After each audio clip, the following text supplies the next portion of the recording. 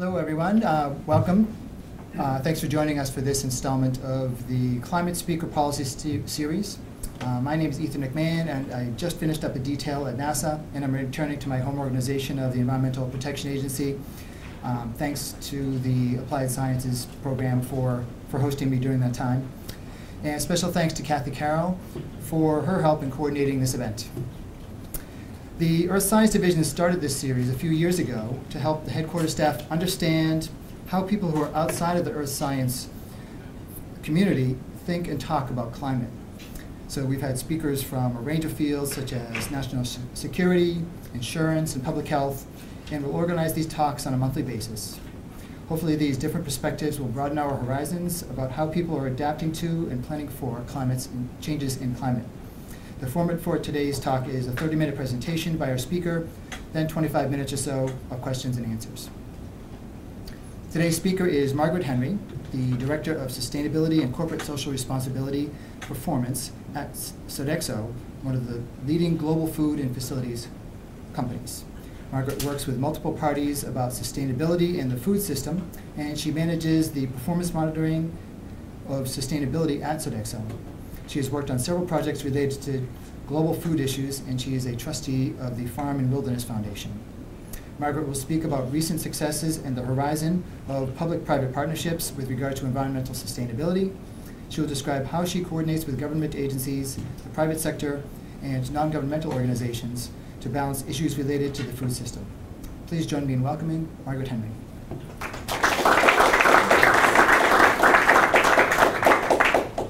Thank you all for having me. It's great to be here today. It's not every day that we get to come down and talk to a group of scientists like yourselves. So it's a great opportunity, and I really look forward to the questions. Feel free to store them up. First, I'm just going to tell you very briefly, I promise, about Sodexo, who we are, what we do, so you understand where some of my comments are coming from. We are a leader in quality of life services. It's really very hard to peg us down as food service or facilities management or elder care or in-home care. There's so many different things that we do as a company. Essentially, we go into anyone's area. If it's NASA, we may come in and we would do everything that's not your core science business. We would ensure that everything functions properly, the building, the food system, the security, etc. So we actually do that all around the world. We are the 19th largest employer in the world. So employees is a huge focus. We're in 80 different countries, 33,000 different locations. We serve 1% of the country's population every single day, 75 million different customers. So we touch a huge cross-section of the world. It's absolutely fascinating to work with our customers and our clients because they run the political gamut, they run the age gamut.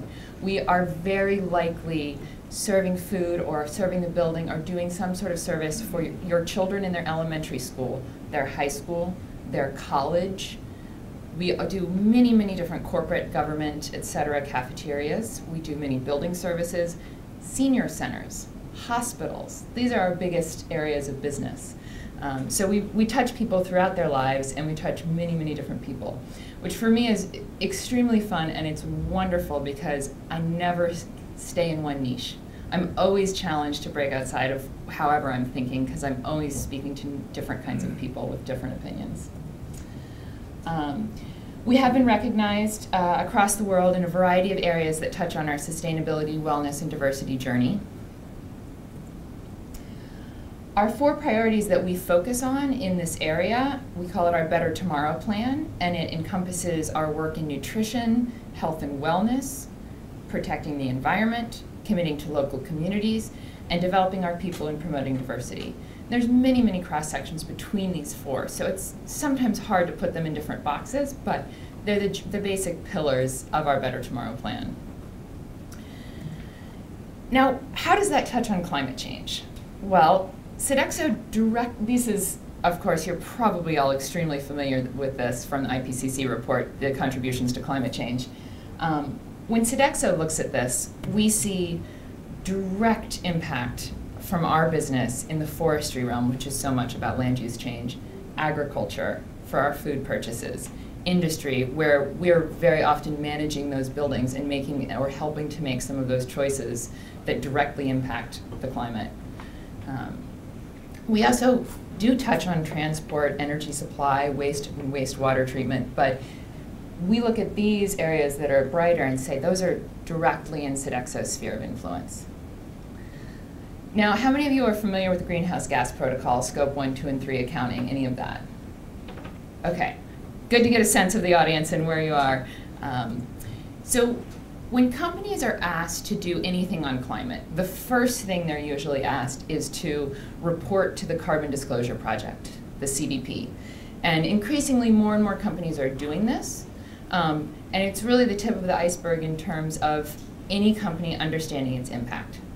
Where do the different ways that anyone interacts with the climate touch on a company? So they've divided any sort of climate reporting into scope 1, which is really primarily direct production of greenhouse gases, which Sodexo has virtually none of. We have no real owned energy plants, no owned fleet. Scope 2 is then the purchased electricity, steam, heating, cooling. For example, everything in this building, all of your utilities would be your scope 2.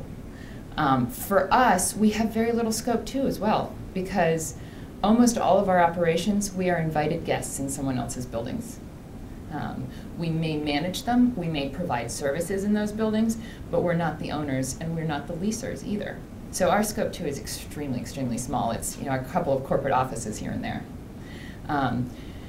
And most companies, when they're reporting, when they set targets, anything that they're being held accountable for, getting awards for, anything that's being thought about in the current legislation in terms of regulation is almost always your scope 1 and 2. But Sodexo, when we're looking at it, we're looking at our scope 3 because it's 99% of our impact, and we recognize that. And we have such a direct impact on our clients' scope 1 and 2, which is what our clients are setting goals on. So our goal is really to be a partner and is to help our clients and our customers make a difference. But when you guys are thinking about this and you're hearing other talks in this climate series, you might be thinking, well, is this their direct impact? How far out are they going in terms of their sphere of influence? So for us, our scope 3 is, if it's our building management, then what are we implementing in terms of equipment or cleaning practices or material use? Where are those coming from? What are we recommending, and what is that impact? In the food area, which is what I was asked to focus on primarily today, that's agriculture, growing all the food that we serve. And just like for many of you, you eat a lot of food, but that's not sometimes the first thing you think about when you think about your impact on the climate. But it's a huge impact. So for us, how we source and where we source from is a big part of our climate impact. And that's scope 3. No one's holding us accountable for that today. That's additional. We've chosen to focus on that because we know it's a tremendous amount of our impact. When you break down where our impact comes in, for climate and for carbon, our food purchases are probably about 60% of our impact. And then our building management and some of our other services make up the rest of that. So, talking about food, where does most of the climate impact come from in the food sector, in the production of food? This is from Greenpeace, and I'll talk to the public-private collaboration, but they have some great graphics around this that make it really easy to say, when you're thinking about agriculture, where do you start to think about? This is really, where does the impact come from? But then you also have to cross-reference that with where are you going to have opportunities to make change. So certainly, so much of it comes from animals, from methane, from cattle specifically, from manure, from fertilization, both the production and the use on fields, biomass burning, rice production, machinery, irrigation. You notice that the transportation of food does not show up as being significant enough to be part of this. I'll touch on that soon. But if you're thinking about when you go to a grocery store, what do you see as sustainable? What do you see as perhaps good for the climate? Transportation doesn't show up on here. But First, I'm going to talk to basically what's going to happen with agriculture over the next 40 years. How is it going to change? What are some of those impacts? What are we looking at when we're looking into our future, and how to sustain our business, how to sustain the ability to continue to purchase food, have food available, provide good food to folks. Over the next decade or so, we're already seeing this. It's affecting crop yields. There's major crops that we rely on for so much of our food production that are experiencing decreases in yields that are directly a result of climatic impacts. We're seeing that upset prices around the world. And not part of this, but I would say also, when you're thinking about some of the global conflicts, there's often some sort of food component. Food scarcity, food availability. Sometimes it's around the actual agriculture and the subsidies, et cetera. But food is increasingly being disrupted, the food system.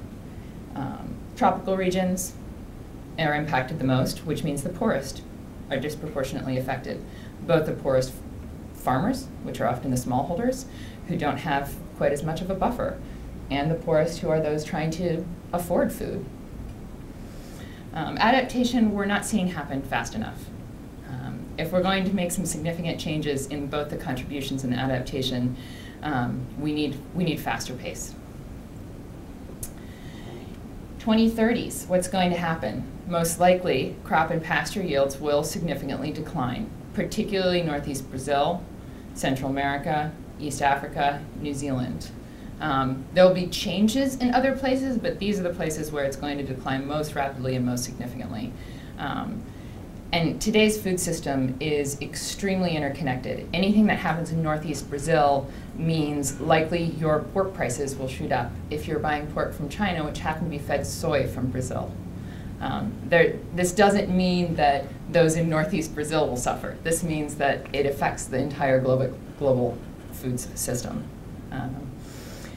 Small-scale producers, again, will continue to be disproportionately impacted on both sides, both the production and the ability to purchase food. Often smallholders do purchase a significant amount of their food.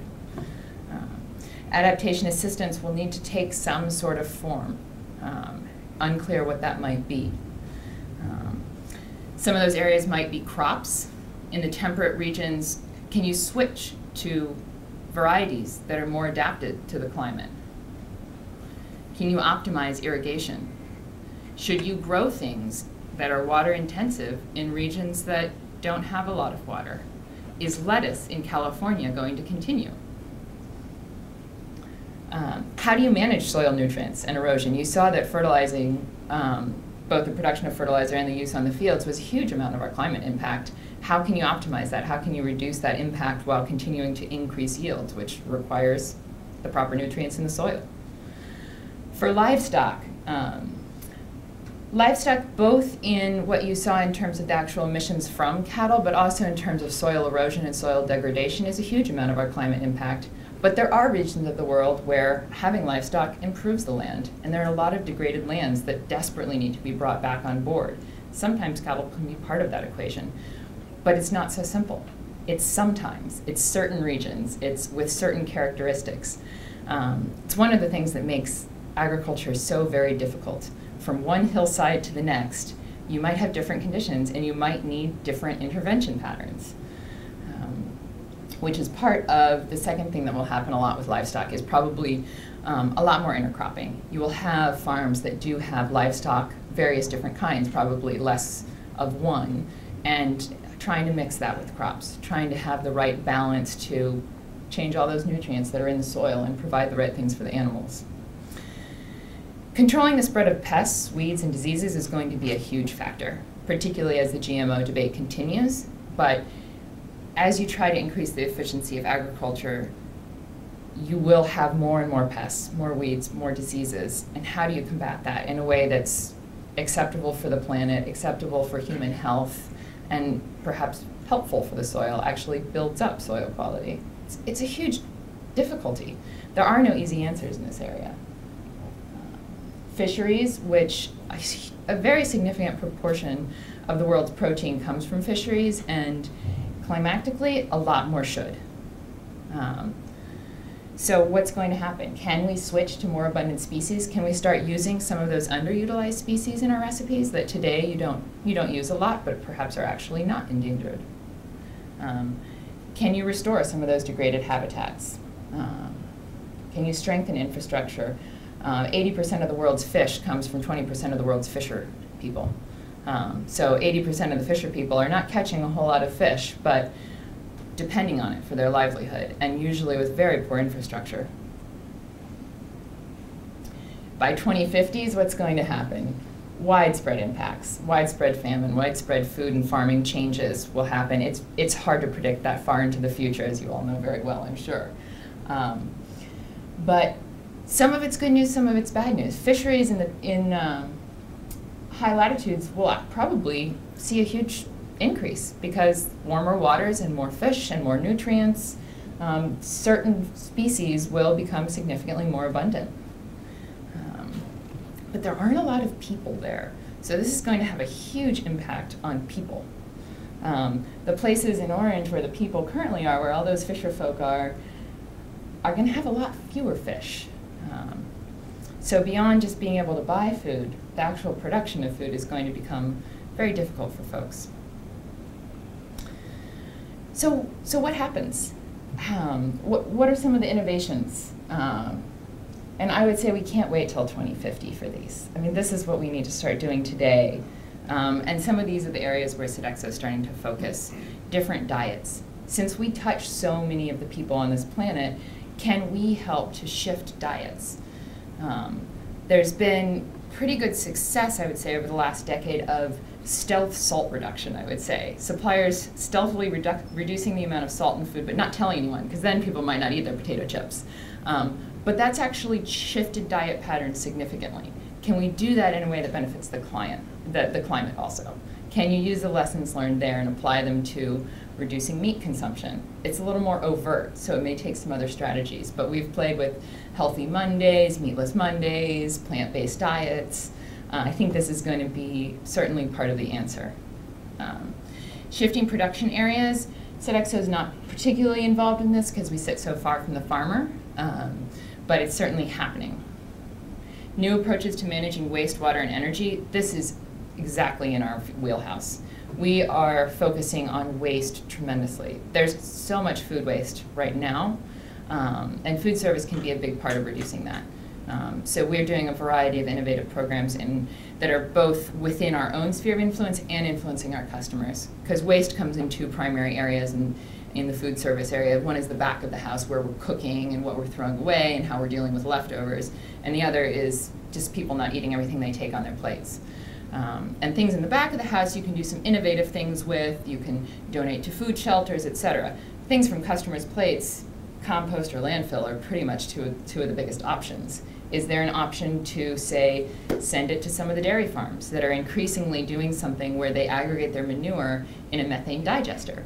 So they reduce the manure impact on the climate, and they need food scraps in order to do that digestion properly. So can we help add some of those food scraps to those methane biodigesters to optimize the methane production and the energy production? Things like that are directly in our wheelhouse. So that's what we're starting to focus on, both in our own facilities as well as with our customers. And then I know another big focus that will have to happen is around the degraded lands. Farmlands, wetlands, forest. There's a tremendous amount of degraded land that used to be very productive out there. And if we're not going to cut down every single national forest in every single area where we have any sort of wild habitat in order to grow food, we're going to need to bring back online some of those lands that are degraded today. So that's just how we see climate change. Now I'm going to show a little bit more outside of Sodexo again, but what is the food sector overall? Food and beverage companies, the industry, what are the trends? And thinking perhaps about how the government, how NASA could play into that would be great. Though I will say just up front, when I was thinking about, so what could NASA do? How could they play? I was really hoping you would tell me that you discovered another planet where we could grow food. Because we're just about out of space on this one. Excellent. We've got plenty of planets, but the growing food part. Yeah, that's the tricky part I hear. And the bringing it back efficiently, I think, might be troublesome. So what are some of the things that are happening right now in the food sector? What are the conversations? Where is the innovation? One is the intersection of this local community, smallholder, and sustainability discussion.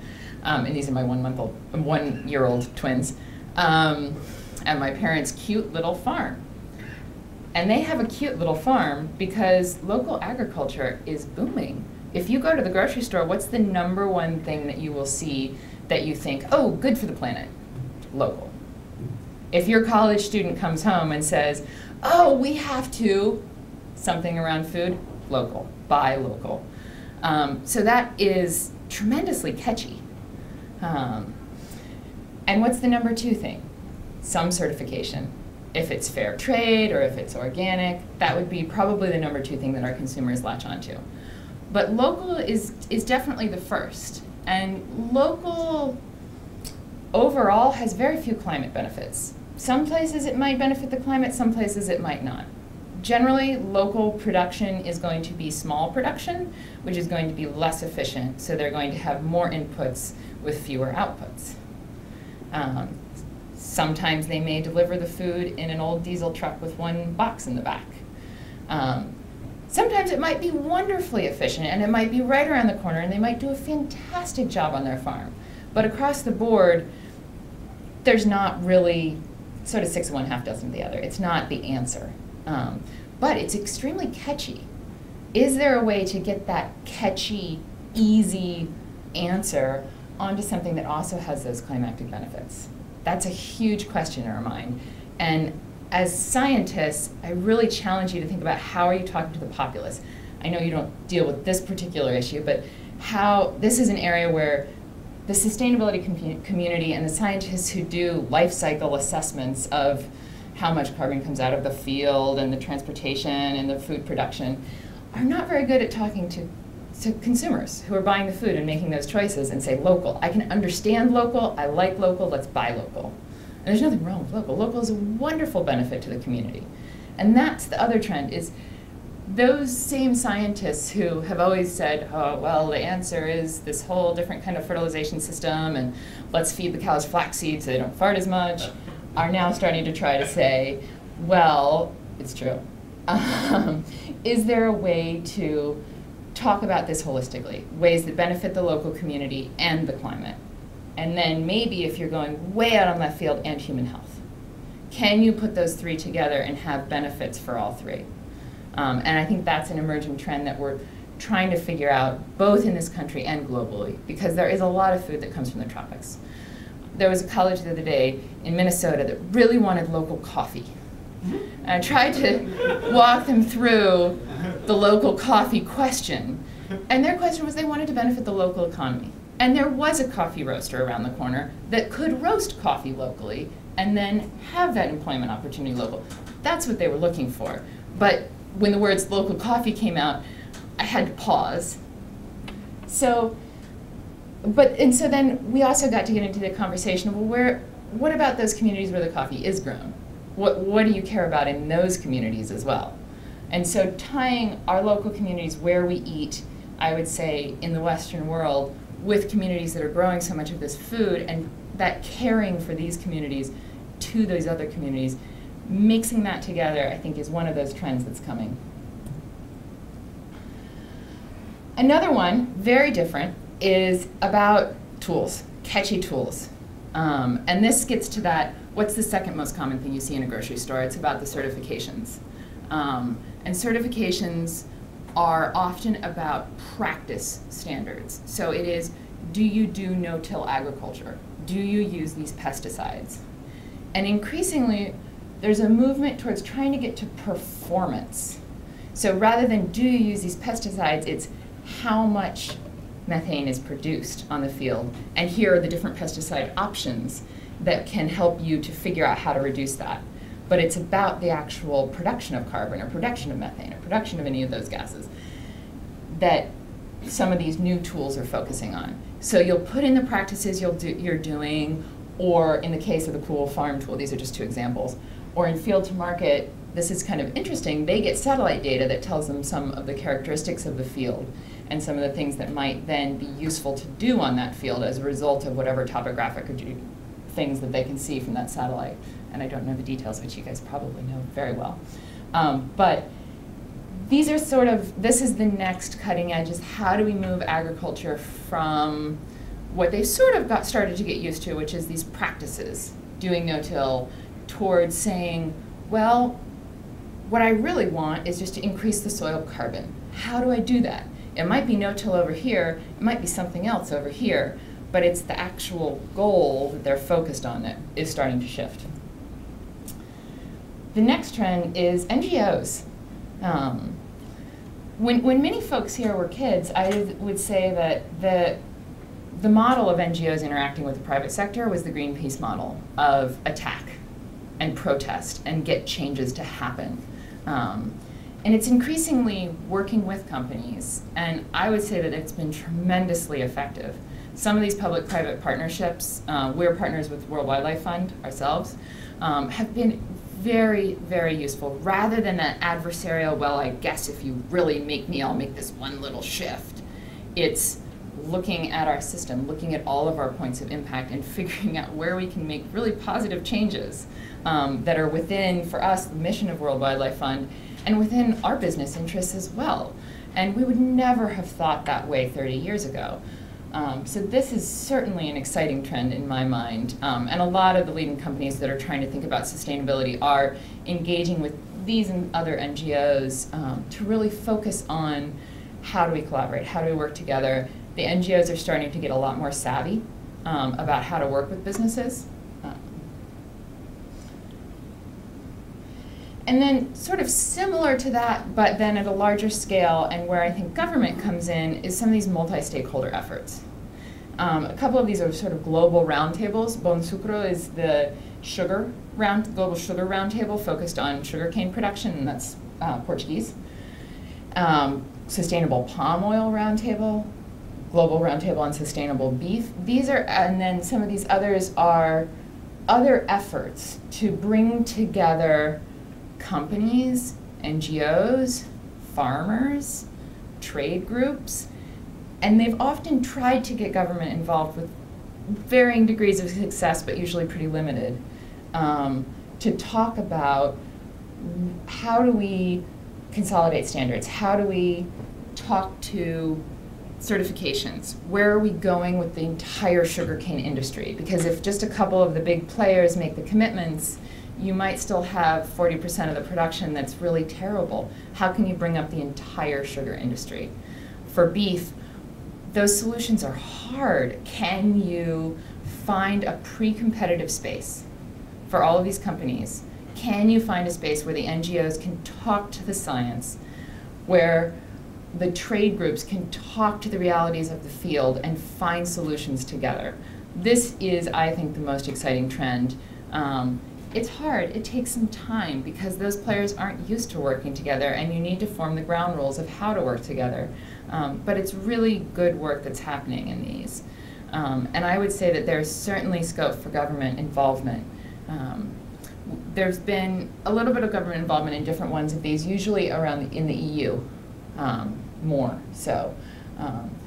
But it would be interesting to see in the food and agriculture space any of the government agencies that are traditionally focused on setting the organic standard, for example, engage in how do we take all the standards and find perhaps those performance metrics and incentivize that and move forward.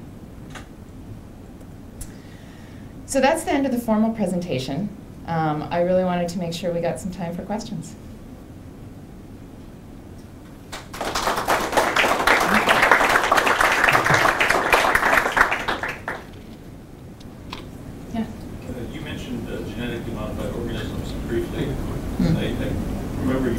Sodexo is in all kinds of different countries, so you must deal with a whole mishmash of laws and regulations about it. But just how big a part that is for Sodexo's plan? It just seems like in terms of pests and fertilizer and other things, it should be well suited for doing some of the. Yeah, the question was about GMOs and where does Sodexo lie on the GMO question, given that we do provide food services in a lot of countries, some of which have regulated against GMOs, some of which are very pro, some of which are middle of the road. Yes? You asked me to repeat.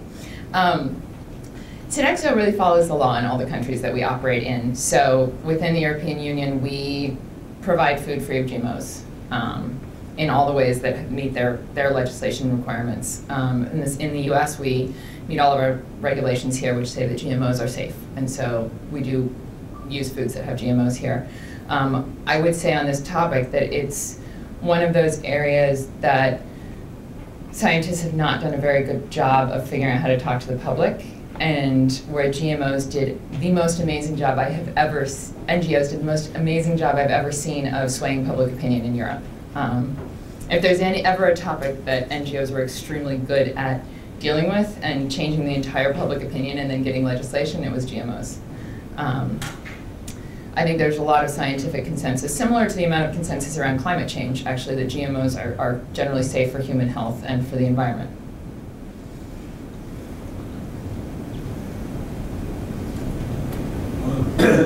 Beginning of your talk, you made a categorical statement that the 2% reduction in wheat yields was a result of climate change that's already occurred, and you didn't count that in terms of any uncertainty in the number. Also, my question is a little broader than that. You have projections that the climate is going to change by a certain amount by a certain time, but there's a lot of uncertainty in those projections. And I'm interested in knowing how Sodexo deals with that uncertainty. Yes. So there's a lot of uncertainty in projections, and I put up some actual numbers, and how does Sodexo deal with the uncertainty as well as the predictions to make our policies and move forward? It's a really good question, and I would say we try to take the available science. A lot of this is from the IPCC report, and which is the premier international body that puts out reports on climate change, probably you don't know that. And we think a lot about switching. We're in the very lucky position. We're not really a branded company. We're not your Coca-Cola that will absolutely continue to rely on sugarcane. We're not your McDonald's that will absolutely continue to rely on beef. We can make a lot of decisions to shift between products. Right now we're making a conscious decision to try to shift towards plant-based diets, for example. So some of the ways that Sodexo can certainly deal with this is by shifting to crops that are not experiencing this kind of climatic disruption. And in terms of looking towards the future and projecting, all we can do is take the best available science. And it's one of the reasons that we do value the NGO collaboration. WWF is very helpful in trying to bring us the latest in the science, because we don't, frankly, hire enough scientists in Sodexo. So that's where we need our NGO engagement, and we rely on some of those multi-stakeholder groups.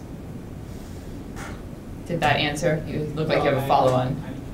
I guess I'm interested in something a little more detailed than, we just try and rely on science, because those projections that they are, you have a wide range of possible futures in front of you, and some of those possible futures, your business model may not work, and others it might work. So in some ways, I think you're going to have to hedge your bets somehow, and I'm interested in knowing what the process is of Sodexo for doing that hedging, or whether you just say, okay, this is the average predicted change, we're just going to shoot for that and hope that it will still be around and profitable in the future. I'd say it's a mixture. I'd say we're betting on sustainability. It's why we've invested in having a team, and why we're looking at how we purchase food, how we're looking at how we manage buildings to have an impact on that climate, so that we can try to shoot for a lower scenario, given our size and our impact on the issue. Because we'd really like to avoid the worst catastrophic futures. I'd say it's why we're investing in things like energy management. We have a huge team that's started up in the last 5 years that's doing a lot of services around some of the more innovative low climate, low carbon solutions around buildings. If you have a solution, we'd certainly be interested in listening on how do you figure out how to make the business model work in every different future. But I think it's also new for businesses to be thinking on this timescale. To think about what is the world going to look like in 2030 and 2050 is not something that's common for businesses. So even looking at that far, I would say we're generally ahead of most of our competitors.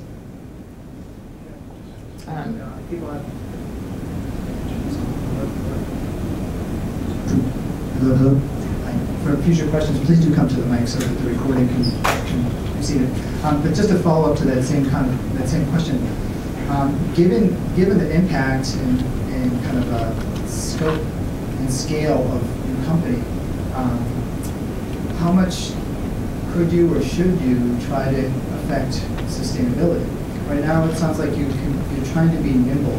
You're so big that you can adapt, and maybe you can pass on near-term costs to the customers in exchange for figuring out longer-term solutions that are lower cost, for instance. But is there a way for you to suggest lower impact diets or some of these things? I'd say absolutely, and it's certainly top of our mind. When we're thinking about our impact, we're not thinking particularly this quarter.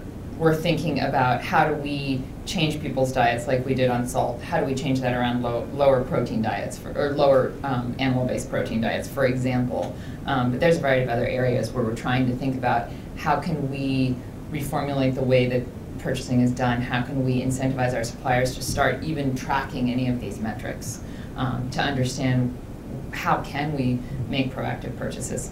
A lot of this information doesn't exist today. I just had a question about another one of the climate impacts, which is the increase in extreme weather events. So I know that you said you don't own the properties, so you don't have those infrastructure issues perhaps, but you are resident in them.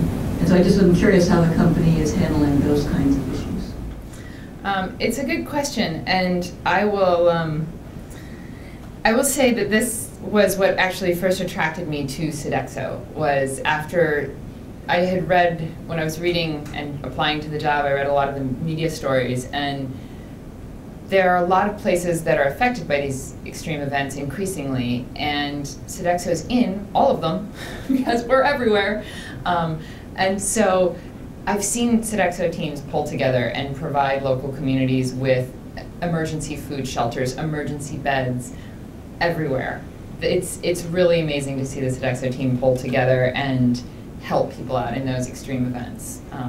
So I would say it absolutely affects our people, and our people are uniquely positioned to actually help in those particular extreme events. It's not our business model, but we have a very serious philanthropic culture around volunteering in the Stop Hunger arena, and I think that that has translated very strongly into, or perhaps even grew out of, how we help people in all the communities where we work, because we are inherently, we hire locally everywhere that we are, so all of our people are embedded in our communities.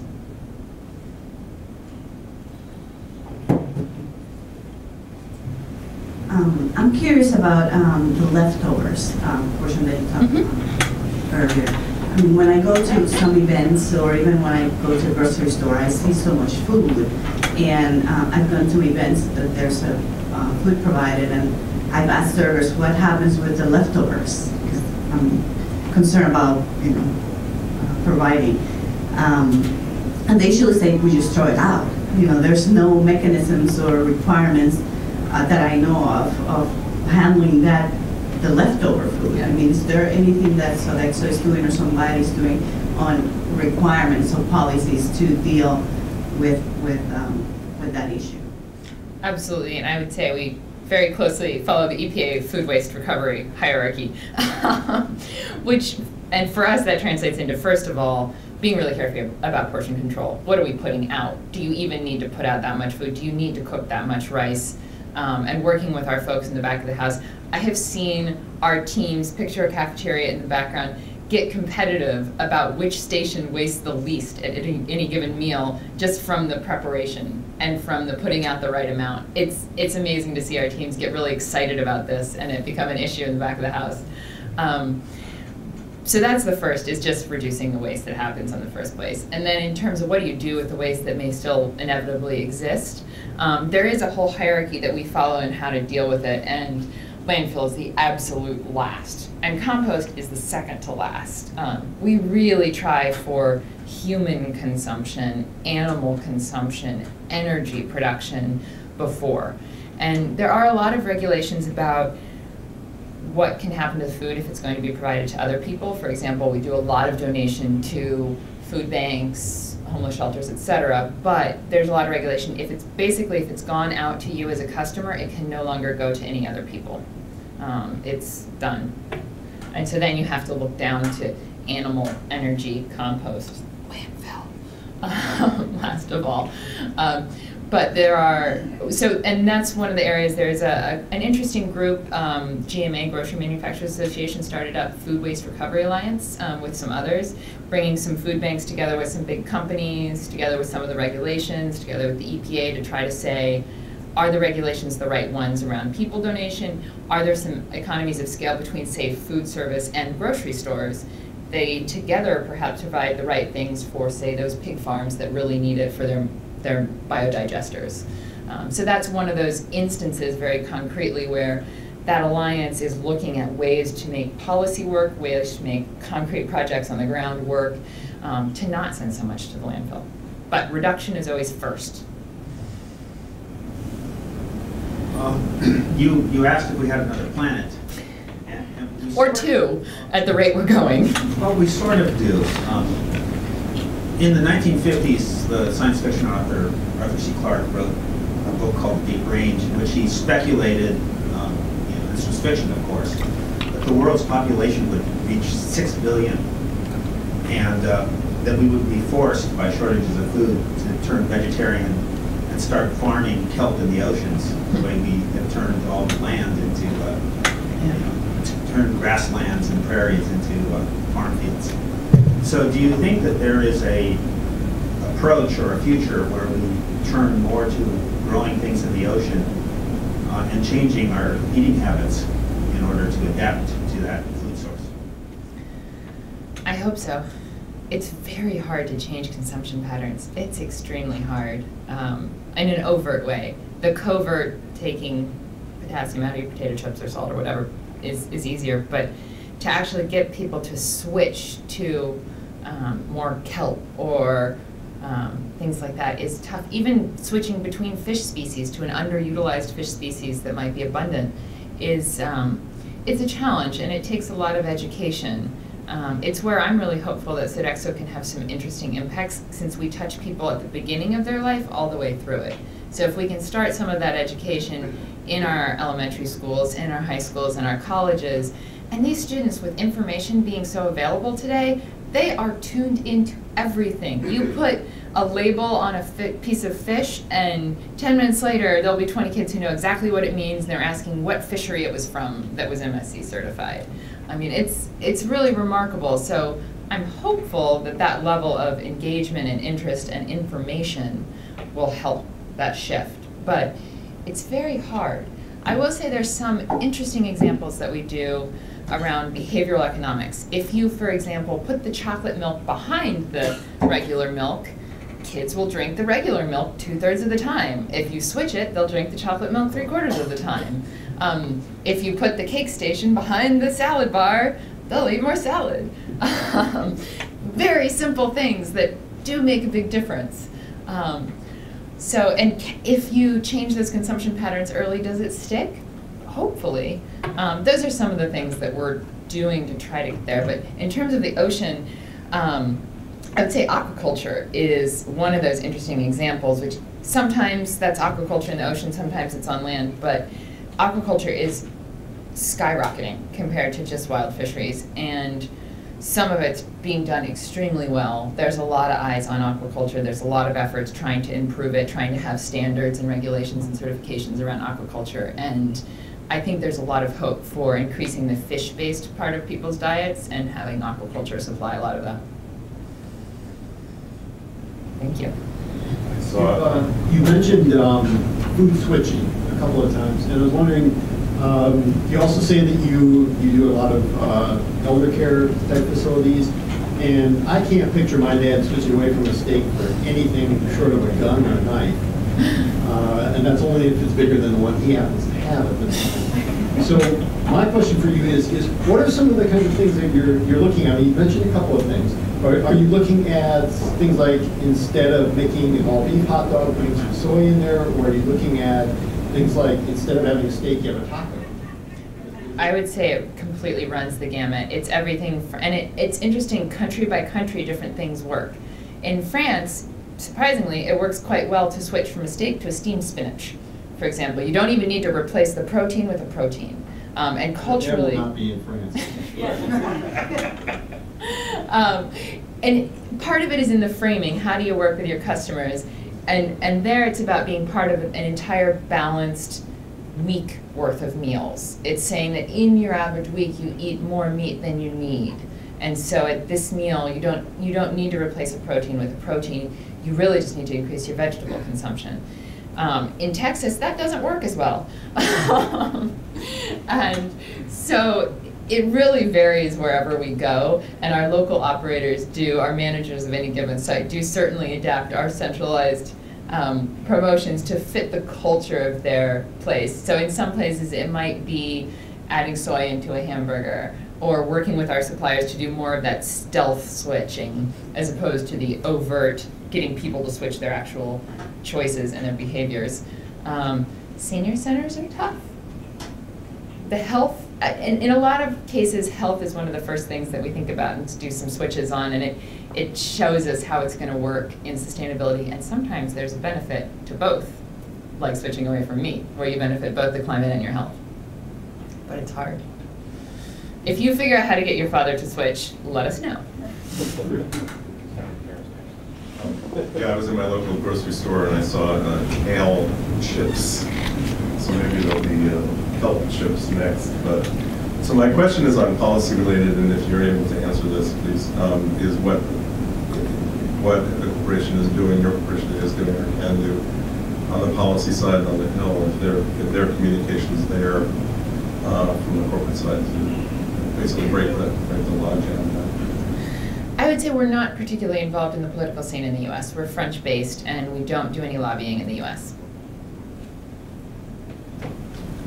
I actually wanted to pick up on the common policy the same way, and there's actually the international dimension of that question, so thanks for setting it up.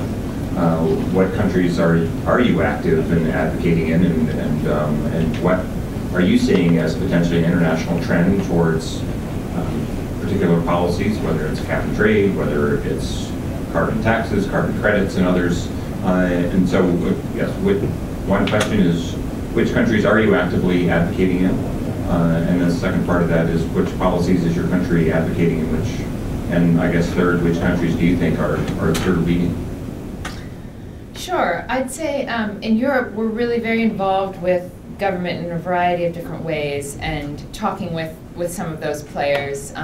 France as our headquarters is where we're probably the most active in terms of engaging with the government actors and understanding that. But I would also say that we are increasingly savvy about climate, and we're increasingly knowing that we need to be, and so we're trying to understand all the different country legislations and how those play and how we can be a part of the proactive solution. I'd say it's why energy management has skyrocketed as part of our business in the last 10 years, because we recognize cap and trade, there's so many different iterations in different countries and different continents, but regulation of various sorts is almost certainly coming almost everywhere at some point, and can we be ahead of it, and can we already be thinking about the solutions that are going to be needed before those regulations come into place?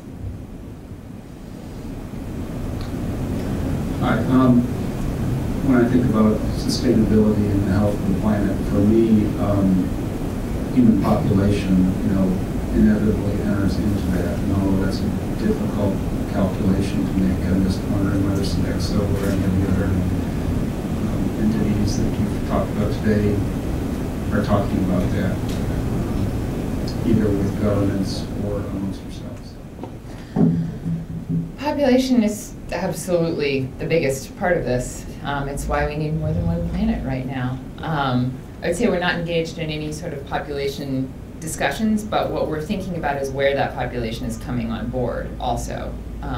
It's not the places where we've traditionally done most of our business in the Western world. It's increasingly in other places in the developing world, which, as you could see from some of these, is going to be the part of the world hit most difficultly by all of these different things around agriculture and the climate, and that's where you're going to have more people. So all those impacts on smallholders are only going to be compounded. That's when we're thinking about population increase, that's what we're thinking about. But not work dealing with policies that might affect population growth or No.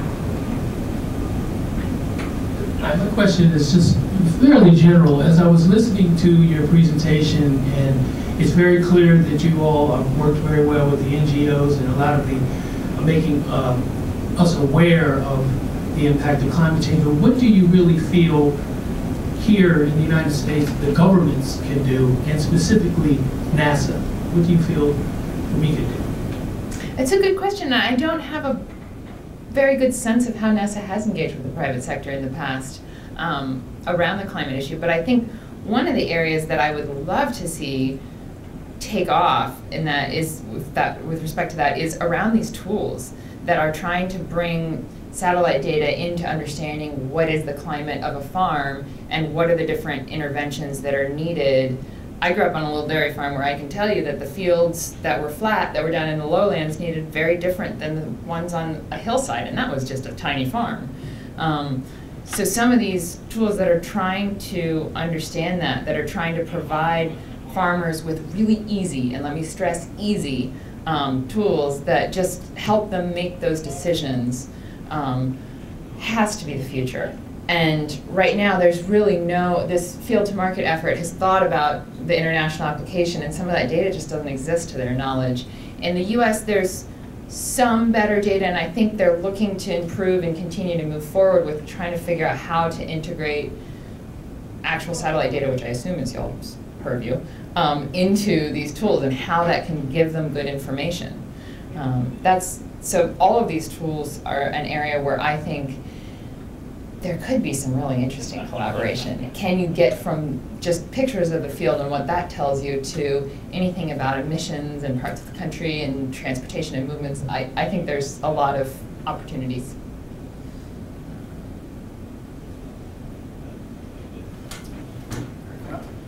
Thank you all for having me very much. Let's thank Margaret for her wonderful discussion. And as a token of our appreciation, we're going to provide Margaret with our award-winning book, Earth is Art, so Excellent. she can remember the Earth and NASA. Thanks, Thank everyone. you. Look forward to the talk next month.